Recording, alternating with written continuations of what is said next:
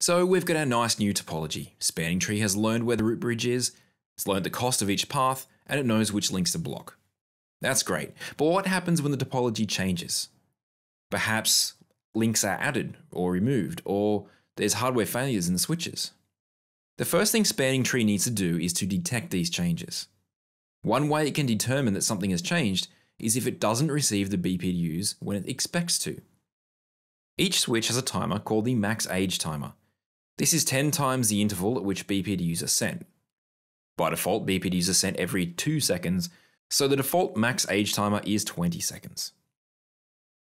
If BPDUs are missing on an interface for the duration of the max age timer, then the switch knows that there is a problem of some sort and it will need to adjust the topology.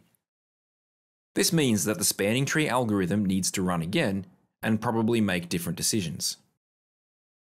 By way of example, we're going to add a new link to our switch.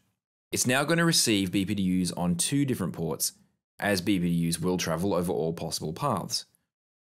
The result is that our switch now has more than one path to the root bridge. Of course, the switch will need to look at the path cost. It can see that there is a smaller cost in this BPDU, making the new BPDUs superior. So it will need to make this new interface the root port. But remember, there can only be one root port per switch, so the other port loses its root port status. Do you know what happens to this port?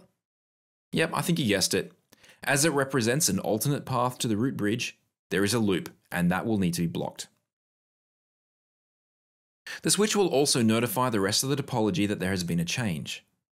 It will do this by sending a special type of BPDU called a TCN, or Topology Change Notification. The TCN is sent toward the root bridge.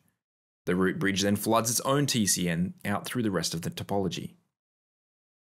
There is a little more to the process, but to keep it simple, the point is the whole switching network gets notified that there has been a change. And here are 2 final questions to consider. In particular, I recommend paying special attention to question 12. It's good to develop a few more skills in the lab if you can. This lab is focusing on the original spanning tree. This is about improving the spanning tree topology, including selecting the best root bridge, selecting backup root bridges, documenting the topology, and changing the cost calculation.